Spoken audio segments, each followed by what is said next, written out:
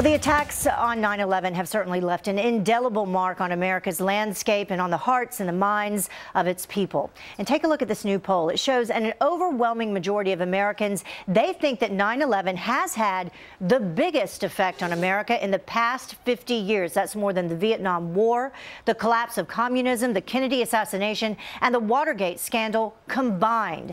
Joining me now, McFarland, a Fox News national security analyst and host of Fox News Live's DEFCON 3, Deneen Borelli, a Project 21 fellow, Daily Caller columnist and Fox News contributor, and Judy Miller is a Pulitzer Prize-winning investigative reporter, author, and Fox News contributor. Thank you all for joining us on this very special weekend. So let's begin with each one of you. Katie, I'll start with you. You know, your experience and how 9/11 affected you. Well, I had retired from government. I was a Cold Warrior. I'd been in the Nixon and Ford and Reagan administrations. We won the Cold War. I was a stay-at-home mom. September 11th with 5 kids, and I dropped my children off at school. I went down to Lower Manhattan. I saw the tower catch on fire. I saw the second plane hit, and I spent the whole day trying to find my children. And for me, it was an idea that I didn't want to feel helpless, and I didn't want my kids to feel helpless. So I got my children, my daughters made cookies. I took 10 of her friends home because they couldn't get home. Their teacher's husband died. He was in the Twin Towers. So we made cookies and took them to the police and fire department. So it inspired you to do something, then it inspired you. And then I got back to work. And then I decided, look, if they're killing our kids and bombing my cities, I'm getting back into the game.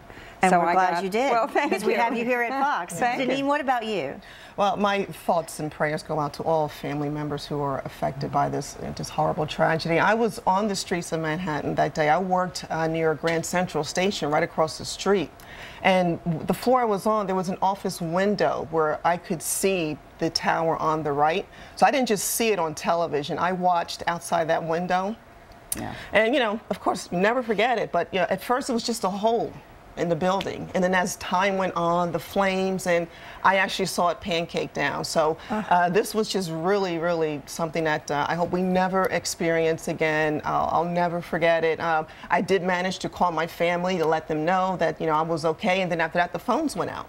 So, you know, really didn't have much contact, but just had to hunker down and just wait until I could get home. Yeah.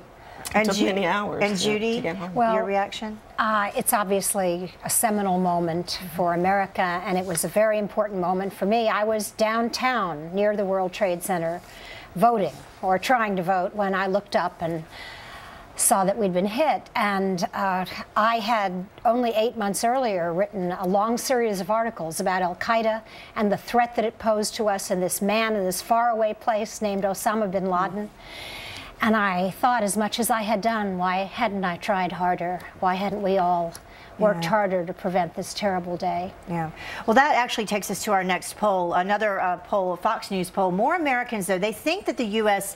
is safer than it was before 9/11. That is good news. That number is actually higher than last year, slightly, but lower than it was back in 2004. So, Judy, I'll begin with you this time. Why do you think the discrepancy there?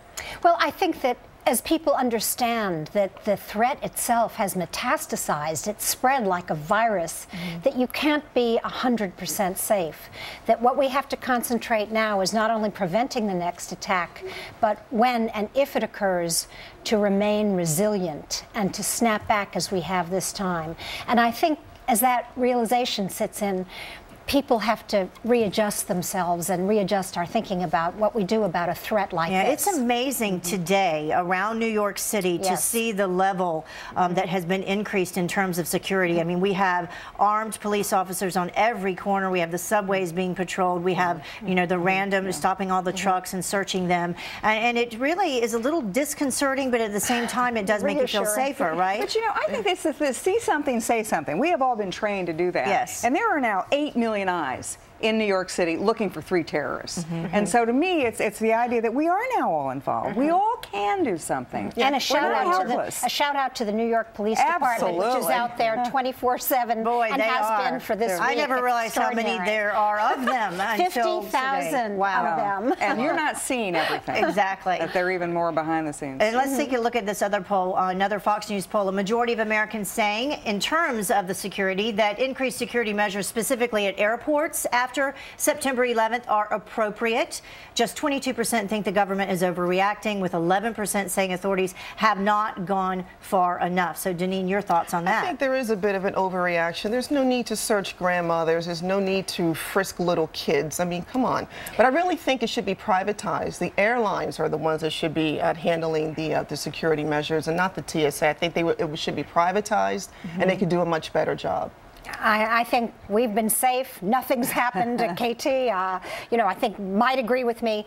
This is a federal obligation and responsibility. These terrorists have evolved. They've gone from shoe bombs to body bombs, liquids. Every time we think of something, they think of something else. But there are instances where they have gotten weapons on planes. I mean, whenever it comes out in the news, we don't always know when this happens, but I have heard of situations where they have gotten weapons on board. Yeah, but I think that we're often, it's like they say, generals always fight the last war. If you go through a security line now, it's like an archaeological dig through every terrorist attempt and plot. You know, the shoes, the sharp snowballs. You can't take snowballs a now. You can't take a snowball through.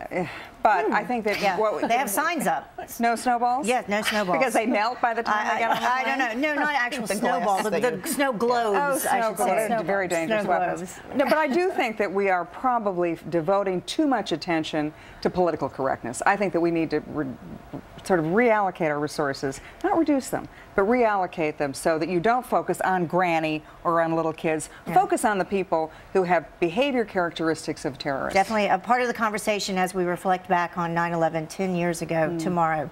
Well,